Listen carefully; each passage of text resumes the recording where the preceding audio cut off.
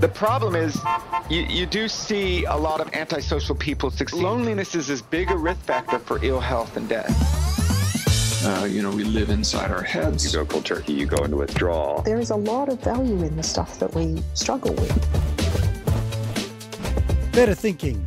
Conversations with experts exploring all things psychology. Welcome back to Better Thinking. My name is Nesh Nikolic, and my guest today is Dr. Mark Horowitz, here to talk about tapering off SSRIs to mitigate withdrawal symptoms.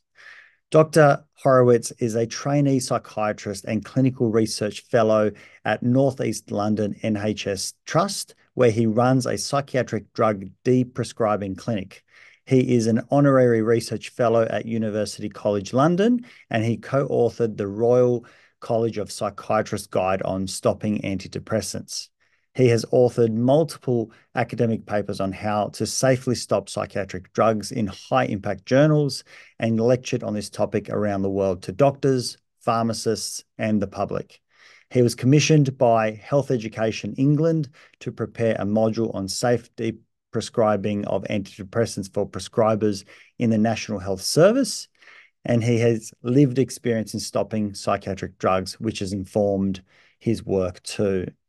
It's been a great pleasure to talk to Dr. Horowitz, who is incredibly well informed in this topic, and I think communicates this message incredibly well. This was maybe one of my favorite conversations that I've had to date on this podcast, and I hope you enjoy it because the ramifications of understanding this information for many Australians and others around the world are absolutely mind-blowing.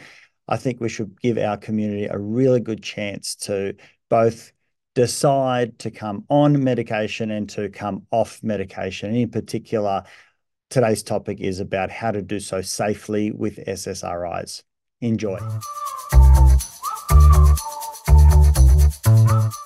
Mark, a big thank you for coming on to the program today. I've been looking forward to this conversation for some time, so I'm looking at this as an opportunity to learn and also get a better appreciation of antidepressants, obviously SSRIs, and their, I suppose, the research around tapering off and where that's all come from, because we've certainly heard a lot of information. It's widely distributed about the use of antidepressants, but being a clinician who works with lots of clients, they are often asking lots of questions about their medications, and certainly not my realm to be discussing that with them as a psychologist, but referring them through to their GP psychiatrist is important, and maybe some materials that could be provided. So looking forward to our conversation today. Very nice to be here, Nesh. Can I just dispute that straight away? I don't want to be disagreeable. No, please. But you absolutely should not be avoiding talking about these issues because you're a psychologist. So I think that is a grave error to make. There's been a lot of work done in England precisely on this issue of encouraging counsellors, psychotherapists, psychologists to discuss medication with their patients. They see their patients much more often than doctors see them. They know them often much better, seeing them weekly. Medications affect the way people think and feel. It affects the way that it affects their therapy. It affects their ability to live their lives. Everybody is in a position to provide medical information. You may not be in a position to provide medical advice, which is put this dose in your mouth, but everybody around us is constantly giving us medical information. YouTube videos do it, newspapers do it. A psychologist is in a very good position to let their patients know what is known about the benefits, the harms, issues with withdrawal, and where to find useful information. Doctors are one source, but doctors are generally very poorly informed about the issues of coming off these drugs. They're not very well informed about the benefits and harms. So I would not be taking a step back like you've just indicated you are. There's a great guidance written by all of the counselling and psychology institutions in England called something like discussing medication with patients for counsellors, that maybe you can put a link in the in the description and it's written by the British Psychological Society, counselling, and all of it is with this message that psychologists are in a very good position to provide medical information about these medications and shouldn't shy away from doing so.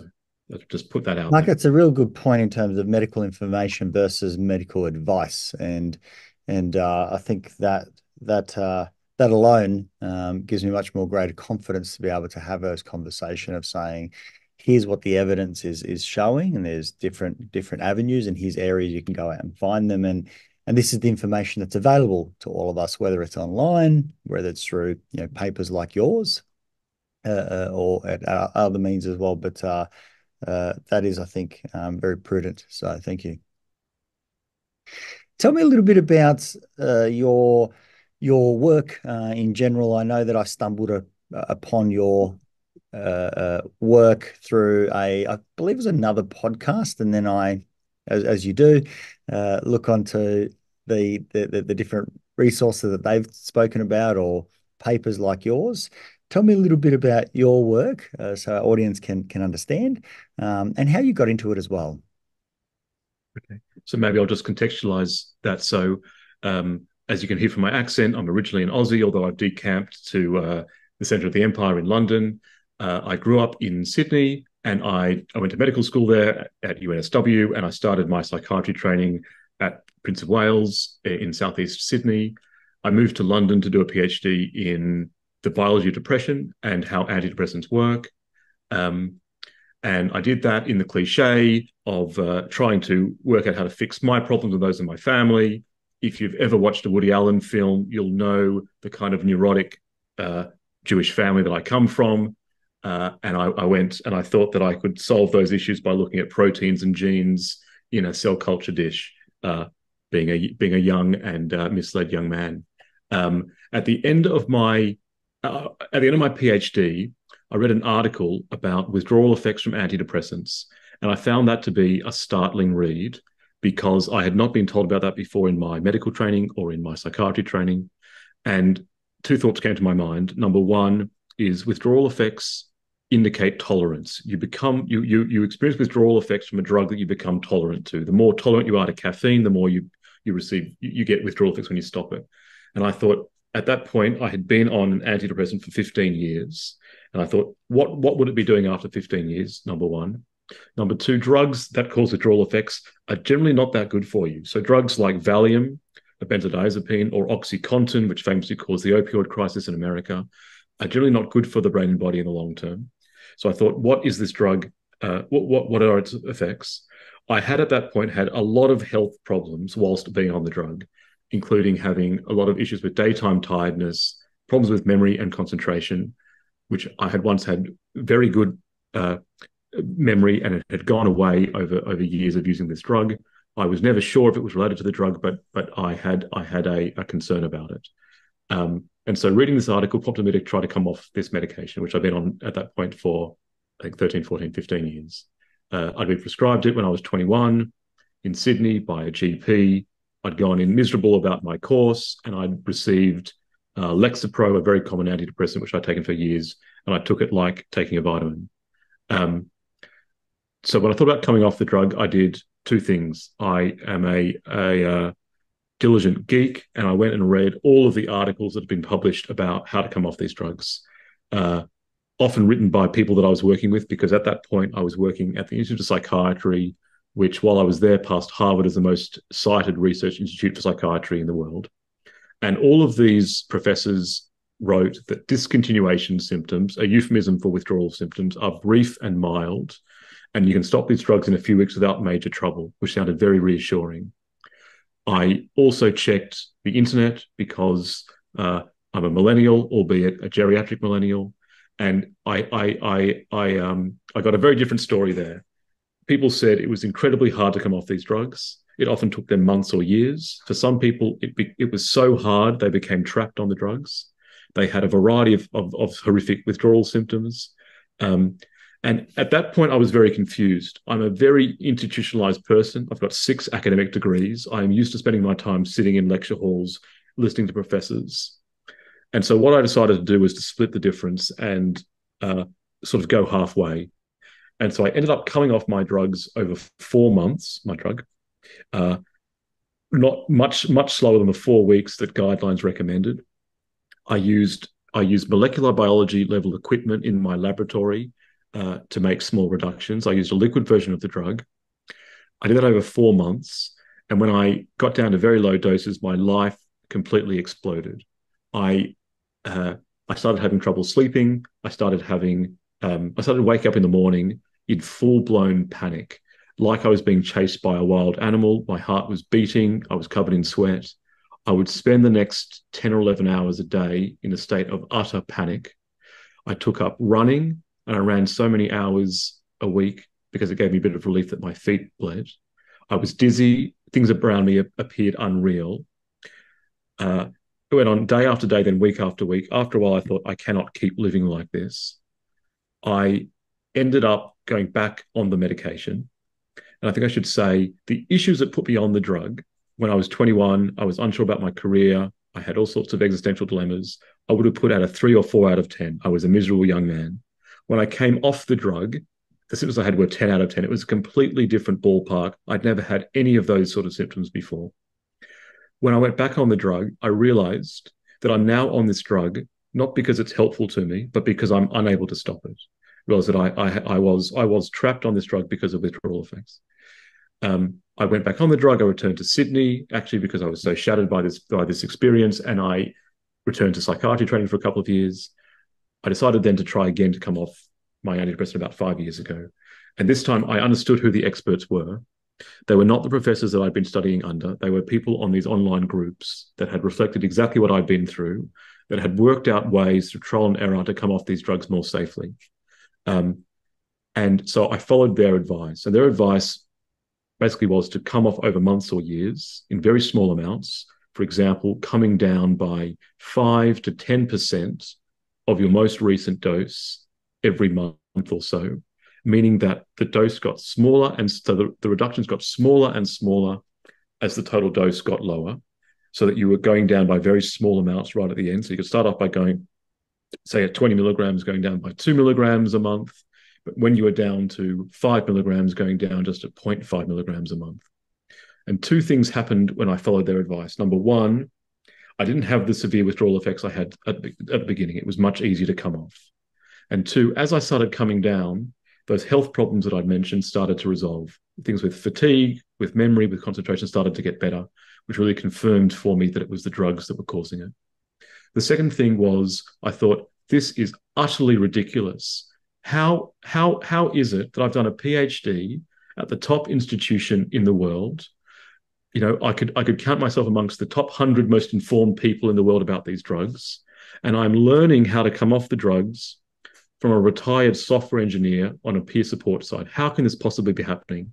And so what I set about doing is writing an academic article to explain what I had learned on these websites, combined with some of the research that I'd come across in my PhD, which explained why such small doses of medication can have such large effects on the brain. And I wrote an article that was published in the Lancet Psychiatry, a very good journal in Europe. And that article led to a lot of different things that was reported in the New York Times, in the Guardian, different media around the world. And over the next few years, it triggered guideline change in England. So now the government department that tells doctors what to do, puts out the nice guidelines, recommends what I had put in that paper as the guidance for doctors, coming off much more slowly, going down by very small amounts at the end, using liquids, going at a rate that people can tolerate, and being very careful for those last few milligrams. The Royal College of Psychiatrists, the equivalent of RANZIP in Australia, put out similar guidance, which they got me to write. The government has put a priority for the NHS, the National Health Service, to reduce inappropriate antidepressant prescribing. It has asked for clinics to be set up to help people to safely stop these drugs. I run the first such clinic in England, in the public health service. There has been politicians, scientists, doctors, patients calling for a redress of the way we're prescribing, asking for prescriptions for antidepressants to go down, and helping people to manage the issues that come from coming off them too quickly. That has not been the case in Australia. To me, in Australia, the approach has really been hands over ears, hands over eyes, very much a denial of the problem. The guidelines in Australia have basically not changed for more than 10 years. They still recommend what was recommended years ago in England before the guidelines were updated. It's easy to come off these drugs. Most people don't have any problems, come off in a few weeks. You don't need to use liquids, no big issue. Every time the issue is raised in the media, the big honchos in psychiatry in Australia say there's no issue here. If it is an issue, it's very minor. This is unnecessary hubbub. To me, it's a similar to what happened in England, although it's 10 years old. Australia has got a bit of a lag, I think, where at first people denied this issue until it became overwhelming, the evidence for it. Then they minimised the issue, and I think that's where we are in Australia. These people are still saying things like, we need more research, let's not jump the gun, whilst we have 3 million people on antidepressants in Australia, 1 in 7 adults. We know that half of them will have trouble coming off their drugs, their antidepressants. Possibly up to a quarter of them will have severe effects coming off their drugs. And still there's been no recognition of this issue by the health system in Australia, and mostly denial from the College of Psychiatry. And so it is a very different story in Australia than it is in England, which is disappointing to me. Mark, it's really concerning to hear this. My experience, limited experience, but nonetheless experience working with people who are having difficulties with substance dependence or abuse, or more often than not, both. When they go on to something like the methadone program, they have similar direct effects to reducing their medication or reducing their methadone program as what you've discussed with SSRIs. I know that so many clients that I've seen are very easily able to tolerate, a drop from 100 mils of methadone to 90 mils of methadone, with basically saying that I don't notice much difference. But once they get down to 10 mils, it's a completely different game. And to go down, a mil for some of them brings back all those horrific withdrawal effects, the shakes and feeling very sick and the awful experience, which really becomes the forcing factor of returning to a greater dose, or obviously going out and finding drugs again to try and battle off all those symptoms. I don't think that's very well understood or known about SSRIs, so it's very alarming. So you're making 2 brilliant points there, Nesh, that I can just pick up on. Number one is you're exactly describing the exact same thing for opioids. So I've also written about that. Can I share a slide? I know that this is mostly going out as a podcast, but I'll share a slide. You'll have to make me co-host, so I can do it in a second. I'll keep talking while you do that. It's the exact same pattern for opioids as it is for antidepressants, that these smaller doses have bigger effects than people expect. And that's why going down at the end is much harder. I think if you click on the 3 dots at the top of my... Oh, you did it. I'll just quickly share a slide because... Oops. Sorry, you'll have to ignore my messy desktop. Just going to show... It'll make a lot of sense to people. What you're describing is linear tapering, going down by 10 milligrams every time. And the problem is this. So this is the way that antidepressants affect the brain. This is dose of antidepressant on the x-axis, and this is effect on the brain. It happens to be on the serotonin system. And the issue is it's not a straight line, it's a curve called a hyperbola. So the most common dose of citalopram given out, a very common antidepressant, is 20 milligrams or sometimes 40 milligrams. And the kicker is 2 milligrams. And so the smallest tablet in Australia is 20 milligrams. 2 milligrams, which sounds like a tiny little dose, actually has half the effect of 60 milligrams. And because people don't understand that, they make the mistake of doing what you've just said. When they recommend to patients how to come off the drug, they say, well, let's go down by, say, 5 milligrams every couple of weeks. And the first reduction from 20 milligrams to 15 causes a very small change in effect on the brain. 15 to 10, a bit bigger. 10 to 5, bigger again. And 5 to 0 is like jumping off a cliff. If you think about walking down this, it's like walking down a garden path that becomes steeper and steeper and turns into a cliff. And people fall off this cliff. And doctors think, well, if they can't come off these last few milligrams, they must need it. It must be some sort of psychological need. But actually, it's a physiological problem because these drugs have such large effects at small doses. This is the identical graph exists for methadone. So the last 10 milligrams can be 20 times harder to come off than the first 10 milligrams. And that's why we've developed a technique called hyperbolic tapering, which basically takes this into account. That's what my research is about. If you reduce the drug by even amounts of effect on the brain rather than even amounts of dose, what you need is smaller and smaller size reductions that go down to very small doses. And that's the approach that's now adopted in England. And that's called hyperbolic tapering because this curve is a hyperbola, and it involves going down to doses that are much smaller than commonly used doses. And that's why things like liquid versions of the drug are important. And the second point, sorry, from what you said, is the issue of withdrawal effects and dependence versus addiction. So one thing that confuses people about this topic is mixing up addiction and physical dependence. So physical dependence is a physiological process that occurs to anybody taking drugs over time. So taking antidepressants or benzodiazepines or opioids. Your brain will adapt to the drug because that's what the brain does. When it's too hot outside, we cool ourselves down by sweating. When it's too cold outside, we warm ourselves up by shivering. When a drug produces an increase in neurotransmitters, our brain will become less sensitive to those neurotransmitters. And that's what causes tolerance to the drug, like for caffeine. And that process is normally called physical dependence. And when you stop the drug, you'll get withdrawal effects. Physical dependence has nothing to do with abuse, misuse, craving, compulsion, stealing. That is all to do with addiction. So people with addiction issues have physical dependence, and they also have compulsion, craving. It can lead to misuse and abuse. So when you talk about people on methadone not being able to stop because of withdrawal symptoms, that's very much about physical dependence on methadone. And the same thing exactly applies for antidepressants. It's not because people are addicted, it's because the withdrawal effects are so unpleasant that people can't tolerate it.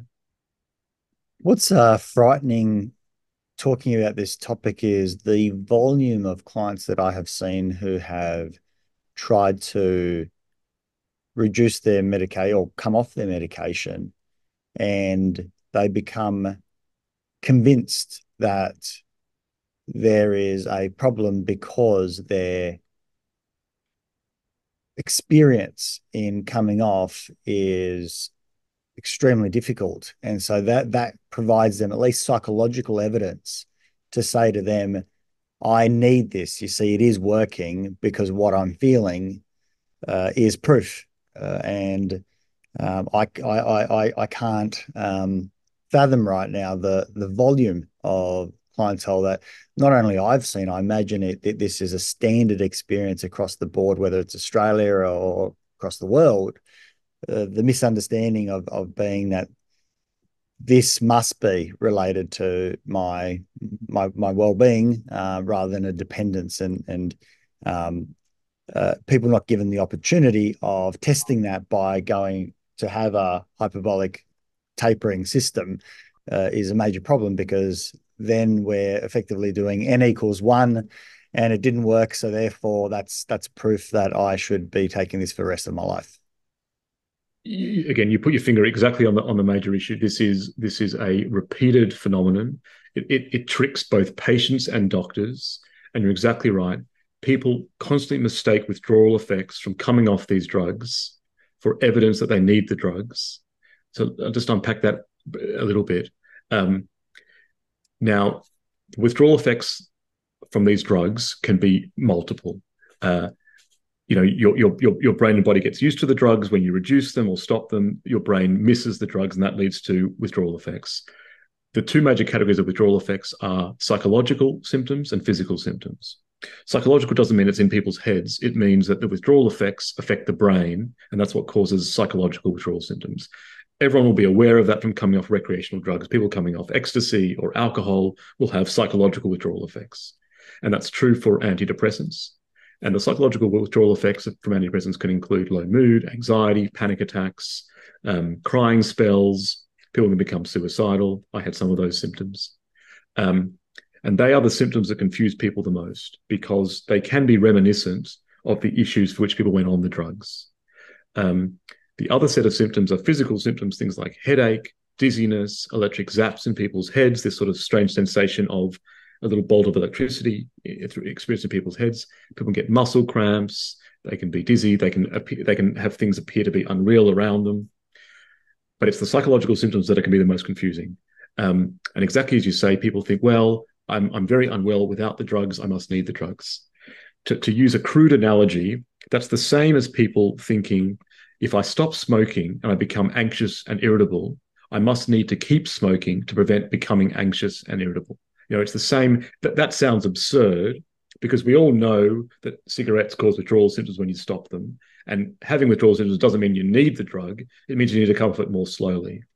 And the problem with antidepressants is people are making that error, and people do have similar issues, which makes it harder to distinguish. So there's a few things to say about this. Number one, most people do not have recurring severe disorders. So by the age of 45, 70% of people will meet the criteria for clinical depression or clinical anxiety. It's more of us that meet the criteria than don't. So it's a very common condition. Most people are prescribed antidepressants in the context of a stressor in their life, after divorce, after job loss, after sickness, after death in a family. So most people are prescribed a drug at a very difficult point in their lives. Most people recover from that, whether they use medication or not. That's the natural history of depression and anxiety. Different things can help people through it. So for most people, this idea of relapse, a return of their condition, doesn't make sense. You can't have a relapse of divorce. You can't have a relapse of job loss, unless you're very unlucky. And so the idea that things could come back is already, for most people. There are some people that might have severe recurring conditions, but they're the minority of people because 3/4 of us have these issues in our lives. So number one, the idea of these symptoms coming back is a bit, I think, a misframe. The second issue is we experience withdrawal symptoms through our own minds. So, for example, if me and you both sat down and drank a large jug of coffee, we'd both become very anxious, but we become anxious in very typical ways of ourselves. You worry about the things you worry about. I worry about my hair. And the same is true for people coming off these medications. We have generic, when we feel anxious, when we feel depressed, it's through our own mind. And so these withdrawal symptoms can feel very familiar to people. They think this is how I felt before. And that's what can be confusing to people. What I suggest to doctors and to patients to try to distinguish these things are, if the symptoms come on fairly soon after reducing or stopping a drug, it's very much likely to be withdrawal effects and not a return of an underlying condition. It can get tricky because sometimes withdrawal effects are delayed by several weeks. We think that's because the drug can stick around in the brain for longer than we thought. That can make it tricky. The second thing is to compare the symptoms you had before you went on the drug with the symptoms that you have now coming off the drug. So, for example, if you went on the drug because a tragedy happened in your family, your mother died, you were very depressed and lethargic, sleeping all the time, and now years later you come off the drug and you're very anxious, you can't sleep, and you're having panic attacks, it's much more likely that you're experiencing withdrawal effects from the drug rather than coincidentally, at that moment you've stopped the drug, you've suddenly developed a new panic disorder. Possible, but very unlikely. And so I think it's very useful to compare how you were before and afterwards. The other thing people say, that the presence of other symptoms, headache, dizziness, brain zaps, also marks it out. And then the intensity. When people say, these are the worst symptoms I've ever had, like I did, it's very unlikely that your mental health problem has gotten a lot worse for no good reason while taking the drug. It's much more likely that those are withdrawal symptoms. And the last thing that can help people distinguish is when you go back on the drug soon after stopping, generally the symptoms go away in a few days. Whereas that's not as likely if it's a return of your condition. So you're right, it's a really huge issue, this misdiagnosis of withdrawal as a return of people's condition, and then misinterpretation that this is a sign you need the drug. Mark, I'm thinking a little bit ahead in terms of how Australia might be able to learn from the UK, and I assume there's other countries that have taken on a similar understanding and use this evidence base to change their protocols and guidelines. What has been the barriers that you've observed for the guidelines to be reviewed and I suppose considered before being adopted? What is it that gets in the way? You know, being a scientist practitioner, and I appreciate that psychologists probably hold that differently than medicine does, but we're still holding the same philosophy and understanding and reasonings for it. But being a scientist practitioner, I would have thought that this is a fairly clean-cut understanding if what you're saying is valid and true, and we've got scientific evidence that demonstrates it. It's something that can be replicated and so on. And clearly it has, if the UK has taken this on board from their prior approach and prior guidelines. What sort of backlash have you experienced? What will Australia likely need to overcome? Great question, Nesh. Look, there are lots of barriers to this, and it's because, I mean, if anyone's watched Dope Sick about the opioid crisis, how that unfolded in America, and how drug companies and their spokespeople sort of set up these conditions. You know, opioids are more dangerous drugs than antidepressants. There's not a million dead people from antidepressants like there is for opioids. But the structure of the marketing and the misinformation around these drugs is very similar. So I'll walk you through it and tell you how that plays out today in Australia. So look, you know, I'm a big believer in the scientific method. I've spent my whole life doing science, but the scientific the breadth of scientific knowledge is who has paid for the studies. So when it comes to antidepressants, 97% of studies have been paid for by the manufacturers of the drugs. And that means that there's an inherent bias to make the drugs look more positive than they are, more effective, and to minimize their harms, because that is the commercial imperatives of these drug companies. They're doing what they set out to achieve.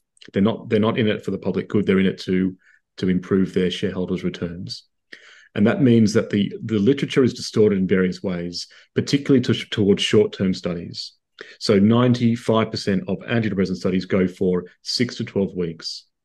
And that has really led to a huge distortion of our understanding. So I'll just explain it a little bit. That's quite bizarre, Mark, that they're so short, because that is not the experience of how most people use them. And I do know that someone like Joanna Moncrief, that I've looked at some of her work, she does specifically look at short-term intervention as being, at least in her research, as being best practice, and using them in those times and tapering off as quickly as you can thereafter, so that you can use it again later when it's important, like in severe and acute situations. But to have the majority of research showing 6 to 8 weeks, at least me, that raises some question marks. That's the right response, and I agree with what Professor Moncrief has said. It is, I would say, it's bizarre. I mean, so the average period of time that someone is using an antidepressant in Australia is 4 years. In America, it's creeping towards 10 years. There's a famous professor of psychiatry called Professor Alan Francis in America, who has described the prescribing of antidepressants to the public for years and decades in the context of 6 to 12 week trials as being the biggest open air experiment ever conducted on humans. And I think that's true, because we simply don't know what these drugs do in the long term because of these short term studies. We're getting some disturbing ideas from people. So I'll tell you how that has misled the field. Now, the drug companies performed all these studies on what happens when you stop antidepressants, and they focused on people who've been on the drugs for 8 weeks. And when you stop antidepressants after 8 weeks, most people have mild and brief withdrawal symptoms. And they published half a dozen papers They printed them out. They sent them to all the major doctors in America and the UK, and that became the mantra: brief and mild withdrawal symptoms. Actually, they used a euphemism, discontinuation symptoms, as a way to protect their drug from criticism. And that entered the guidelines in Australia and England because that's what every paper says. Now, we know that the longer you're on these drugs, the more severe withdrawal effects are, the longer they're going to last, and the more trouble people are going to have coming off them. So 8-week studies are almost irrelevant for people on the drugs for 4 years. To me, it's a bit like a car company saying, when we crash our cars at 5 kilometers an hour into a wall, there's no trouble, ignoring the fact that most people are driving at 60 kilometers an hour. And so that is why it has been very difficult to overturn the consensus that existed a few years ago in England that these symptoms are brief and mild. It took a lot of work to bring this to light for a lot of different researchers and activists highlighting those studies. Now, that sets up a few different dynamics. Number one, there are professors of psychiatry who have been paid to become spokespeople for the drug companies. So there is no direct-to-consumer advertising in Australia. You don't have ads on the TV about the drugs. So one of the major conduits to advertising to a major target audience, which is doctors, is hiring professors of psychiatry to deliver the message. Because you don't hear from the CEO of AstraZeneca or Janssen. You hear from professors at UNSW, at Monash, at Melbourne, Sydney University, giving lectures to GPs. And those professors often get paid 6 or 7 figures a year to provide these messages. And they deliver messages that these drugs are highly safe, effective, and easy to stop, because that's what there's published research that says that they're quoting, and they're delivering that message to the target audience. And that means that informs medical education, that informs what students are being taught, and that informs what doctors are being taught. And so for years and years, doctors have been educated these drugs are easy to stop, no major issues when you stop them. That sets up the issue where doctors cannot recognize what they haven't been taught to recognize. So when a patient walks into their office and says, I'm having panic attacks, I can't sleep, I just stopped my drug, they don't even think of withdrawal effects because the guidelines say they're brief and mild. If someone's coming in, they're losing the plot, they think there must be a relapse of their condition. And so they're unable to see what they haven't been taught to see. And that means the issue is not recognized. So the major barriers at the moment in Australia are the drug companies have actually exited the arena. So almost all antidepressants are off patent now. So there's no money being made by drug companies. What is left are these opinion leaders. That's what they're called. They're called key opinion leaders or paid opinion leaders that are protecting their good names because they've spent 25 years telling the public these drugs are whiz-bang, sort you out, easy to stop. And now that there's more and more evidence coming out that's not true, they are on the back foot, very defensive, have a lot of power. A lot of them have very big bullhorns, and they are denying and minimizing these issues. So they are one of the major barriers to progress. It happened that the same kind of debate happened in England, and they were essentially overwhelmed by the weight of evidence and also the number of stories in the media of people having trouble, and that eventually forced their hand to make concessions. We haven't yet got there in Australia. There seems to be starting to be more and more media coverage of this issue. We know that with 3 million Australians on these drugs, 1 million or 2 of them are going to have trouble coming off. So it's only going to be, more of an issue as the years go on. It seemed like turning the ship around is very difficult, even from a psychological problem, in that it's very difficult to put your hand up and say, maybe I got this wrong. Absolutely. Even if I'd like to think that, and I think I'm valid in saying this, 99.9% of doctors are fantastic, brilliant, amazing people who are give their entire life to the service of the community, trying to support them and help them as best as humanly possible. But it's still very difficult to say, maybe I've been practicing in a way that hasn't shown the full picture, and that can be a little bit embarrassing, for example. And just from a human perspective, it's hard to go back on what you've held to be true. I mean, that's what core beliefs are, right? If we look at psychology, we spend a lot of time trying to work with our clients around, our regular core beliefs of I'm not good enough, I'm not lovable, etc., etc.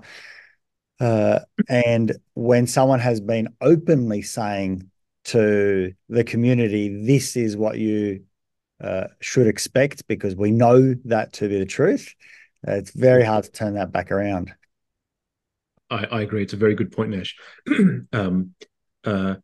I agree with you completely. I'm sorry. I'm not at all doctor bashing. I agree with you. 99.9% are very well-meaning. GPs, psychiatrists. They're in it to do a good job.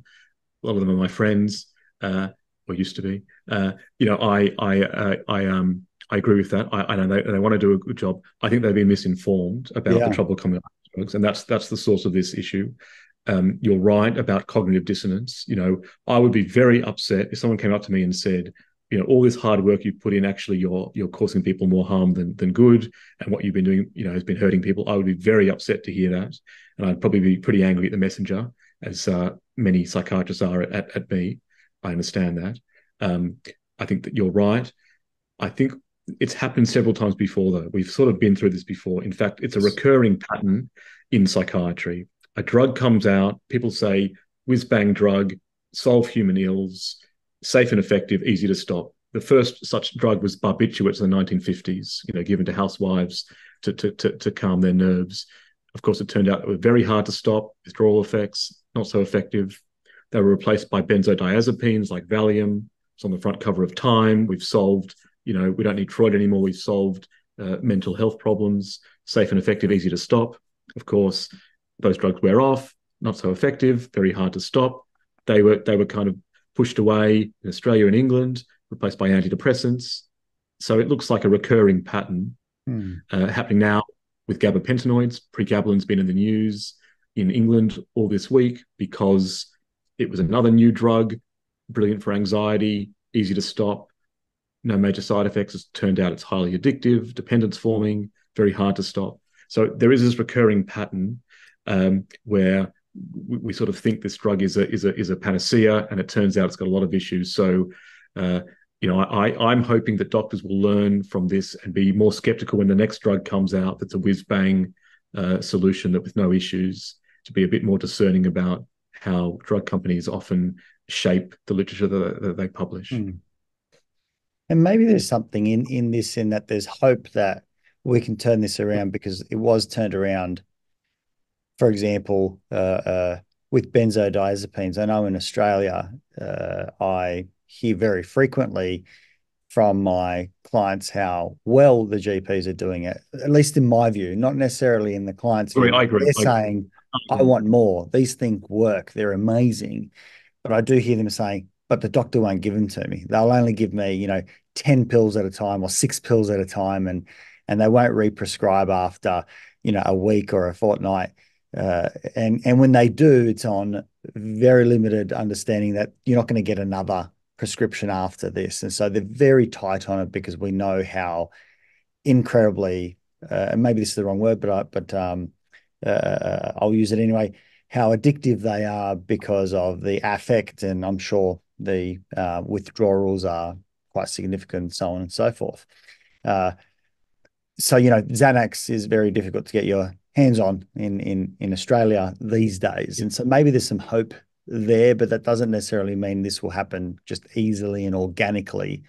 It's going to need voices like yours to talk about this, and for, I suppose, for clients, and maybe this is that first point of maybe there's a psychologist's role to provide medical information to start that conversation for people to start to question it and look at it, because I don't believe we have a liquid form of SSRIs in Australia. I'm not sure, but I don't know if that is even prescribable. I know that's, often medications give you X dose and that's it. You get 20 milligrams and that's our lowest, and that's kind of it. You can break it in half, but that's the limit that we get to. So I'll speak to both those points. So I agree with you on benzodiazepines. I think Australian doctors are pretty sensible when it comes to benzodiazepines. So I'm glad to hear that's your impression as well. That was the result of huge outcry about withdrawal and dependence effects from benzodiazepines. It actually led to thousands of lawsuits in England, which is what made doctors wary of prescribing it, and that sort of filtered out in the. I think I think there's something to be learnt from that, because benzodiazepines work. But what does work mean? Work means they make you feel less anxious, that you feel better, but they wear off over time. You get dependent on them. I'd say dependence forming, not addictive, but I take your point. And when you come off, when you come off them, you get withdrawal effects. So I would say they work temporarily and they cause big problems in the long term. And the closest analogy to that is alcohol. Benzodiazepines are very similar to alcohol. They're a bit less dangerous to the liver, but there's a lot in common with them. So what you're doing is you're taking someone who's anxious or depressed, and now you're adding on a dependence issue. So you're not doing anybody any benefit by giving them the drugs. I think it's a similar issue with antidepressants. Antidepressants are definitely not addictive because they don't give people euphoria like benzodiazepines do, but they're definitely dependence forming. They're not very effective in the long term. If they have any effects, it's probably because they numb people's emotions. That's the most common finding in surveys of people on antidepressants. So I think that doctors, in their desire to do something helpful, and that's, of course, what drives them, are often giving people an extra problem. They have their underlying issue, whatever it is in their lives, and now they've got an issue where the drug's going to cause side effects, cause numbing of their emotions, and it'll be hard to stop. So I really think that doctors need to reframe how we're responding to distress, and seeing it much more as a contextual issue in people's lives, the things that are going on around for them. On the topic of liquids, it's a very important point.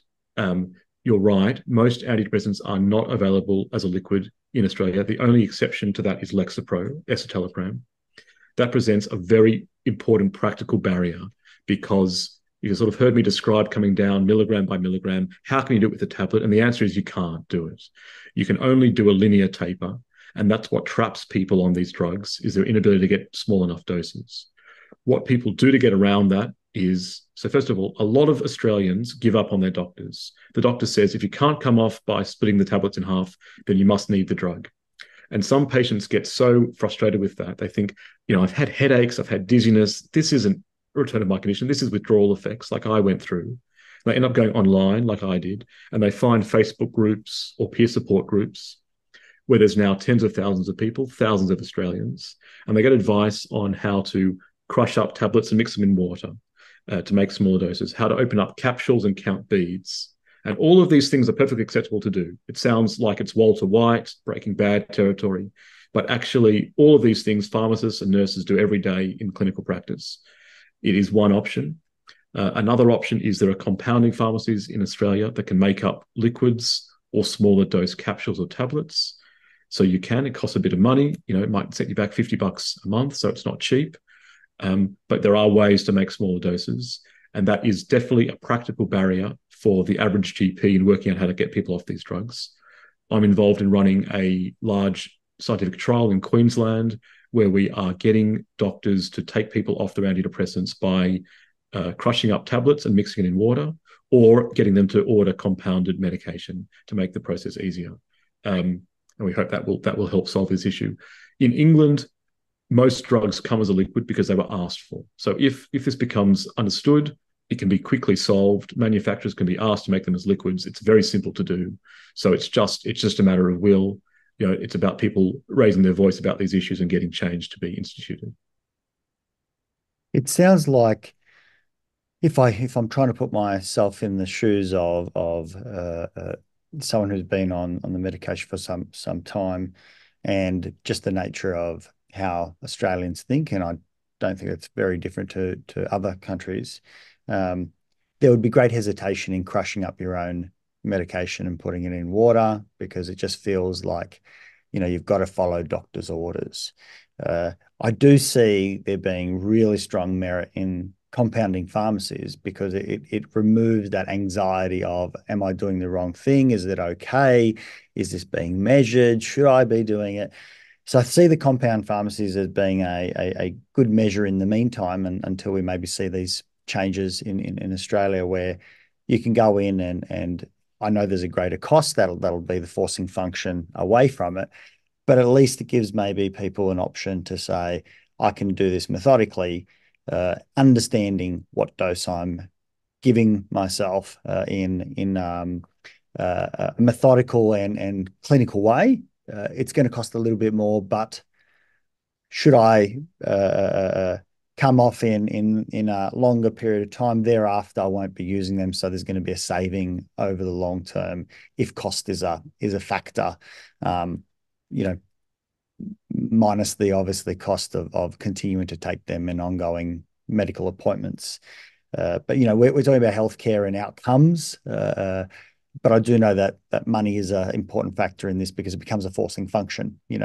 Hence medication can't be too expensive, otherwise people won't use them. But what's the current trialing in Queensland looking at trying to bring in solutions, a liquid form, so that can be trialed in Australia, or because you kind of just have to keep doing research to maintain momentum? So I'll just say, so the crushing up tablets, I know it sounds like I'm being naughty, but we've just written a textbook on this. It's the Maudsley Deprescribing Guidelines, and it's got instructions on how to reduce antidepressants, benzodiazepines, sleeping tablets, and gabapentinoids step by step for every drug in Australia, including all the different formulations of the drug, which ones come as tablets, what doses, how to make them up, and I'll just let you know the NHS provides guidance in England on how to crush up tablets and turn it into liquids for mothers to give doses of medication to their children, because all tablets dissolve in, all tablets will disperse in water. There's guidance all through the NHS for pharmacists on how to do this. So I know it sounds beyond the pale, but it's not. In the same way as a paracetamol tablet, you get those dispersible ones that go disperse in a glass of water. The same thing happens for antidepressants.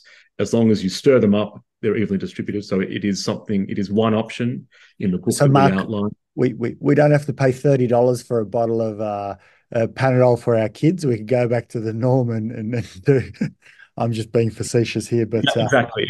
That's the experience, and I know I've done that myself with my kids, looking at what is the conversion rate, so that we can give all parents. I'm sure have done that when you've run out of the liquid. So it's the Maudsley Deprescribing Guidelines. It's the Maudsley Deprescribing Guidelines. So the Maudsley is a famous psychiatric hospital in London, and it's put out a very famous set of prescribing guidelines for many years. And we've basically written a spin-off, which is the Deprescribing Guidelines, how to safely stop these drugs. And what we hope to do is to put this into doctors, pharmacists' hands, so that they know how to get people off these drugs safely. Goes through every single drug in Australia on how to do it. So it's step by step. And the reason why we wrote this is because there's dozens of books and guidelines on how to start these drugs. There's very few on how to stop them. And we wanted to fill that gap and give doctors as much detailed information as possible, so they can sit down. It's sort of ready for the clinic to implement in practice, so that all this sort of decision-making is a bit outlined for them. And we hope that will be taken up by clinicians in Australia as well. And Mark, can I say how important a resource like that is? Because that hesitation, that psychological hesitation of, I need it to come out of a book. It's not valid unless it's in a book. And I understand that's actually probably how it should be, because that means it's been researched. It's not a rabbit hole internet, midnight experience. It's someone like yourself who is incredibly well researched and has gone through all the protocols. It's been reviewed. Other people have looked at it and it's demonstrated efficacy. And really, what you're saying is, let's just take it really slow and easy at the end. We're not doing anything that is wild. We're saying give your body the best chance to come off these drugs, so to minimize the possibility of withdrawal. This isn't brain surgery, so to speak. I'm not diminishing your work. I can't thank you enough for your contributions. Certainly not diminishing it, but you're not asking for there to be significant change. You're just saying, let's just do the reduction that is already a guideline, but in smaller doses, so that people get an opportunity, a much greater opportunity to not have any effects. Exactly. So sometimes I get a bit upset. I think I've spent 3 years writing a 600-page book that could be summarized exactly with your sentence. Just go slower, especially at the end. That's true. I'm trying, if you remember that graph, I'm trying to get people to stop falling off that cliff, come down gradually. If they can walk to the bottom of that cliff, and many people can come off the drug. So in the clinic that I run in London, which helps people to stop antidepressants, it is very gratifying to see people come in who have tried 2, 3, 8 times to come off their drugs, couldn't do it.